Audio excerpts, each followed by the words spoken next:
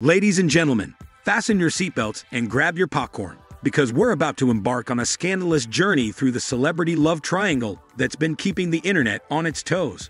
With betrayals, juicy revelations, and twists galore, Tom's infidelity drama has all the makings of a must-watch celebrity soap opera. So make sure to hit that like button, subscribe, and turn on notifications. You won't want to miss a single spicy detail. Well, it looks like there's trouble in paradise, and we have a steaming scoop for you today. We're talking about Tom Sandoval of Vanderpump Rules and his infidelity with not just Raquel Levis. But, according to Kristen Doute, there's even more to the story.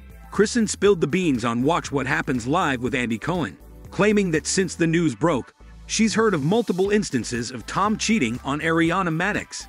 Now we all remember the Raquel Levis scandal, but Kristen says that's just the tip of the iceberg.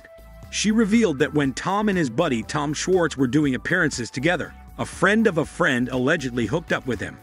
Talk about tangled webs. But the drama doesn't end there, as Kristen herself once dated Tom, and their relationship also hit a rough patch due to cheating.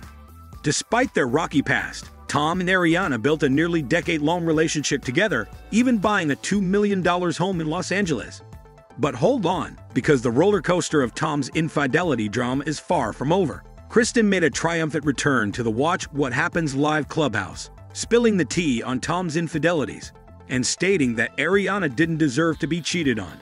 Kristen suspected Tom of cheating years ago, after a boys' trip to Miami, hinting at a history of playing the field. As the saga continues, we're left to wonder what other bombshells Kristen might drop next. Kristen isn't the only one calling out Tom's alleged infidelities. Jax Taylor, the former Vanderpump Rules star, also spilled the tea, claiming that Tom had other flings before Raquel. His wife, Brittany Cartwright, chimed in, saying it doesn't matter if Tom cheated once or 10 times, he still did it. The plot thickens as Raquel is currently in a mental health facility, leaving us to wonder if this is her way of avoiding drama or if it's actually necessary.